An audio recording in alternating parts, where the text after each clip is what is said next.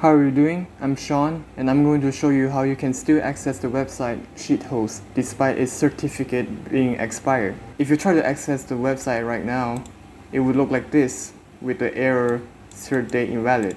Credits to Hacker09, by the way, for giving me the solution on MyAnimeList. Now before I continue, let me just say that this solution works for Windows. If you're using Mac or Linux, you should look for a similar method.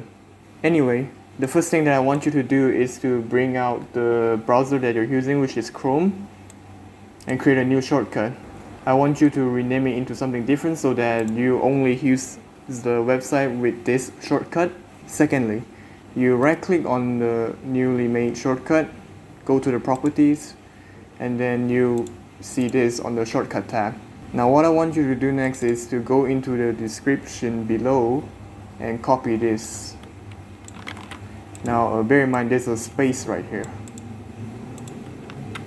Now you go to the target tab and then go to the end there and paste it.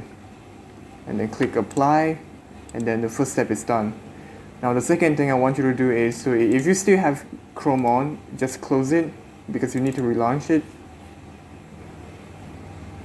And when you launch the new shortcut, it would give you this message. You are using an unsupported command line flag. Now the next thing I want you to do is to go to the description again and copy and paste this into the search bar. In this box right here, enter the Sheethost website. As you can see, I already have it, but I'll still do it anyway. Now after pasting the website, you see this message telling you to relaunch the browser. And now you can access the website.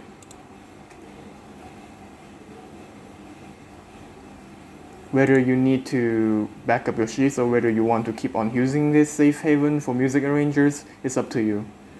If you want other alternatives, then I would suggest you to use MuseScore, but that website is straight platform I meant. Other than that, you could use cloud services like Manga, media files, and Dropbox. But the downside is that they would delete your file if you go inactive for 3 months or after you pass away.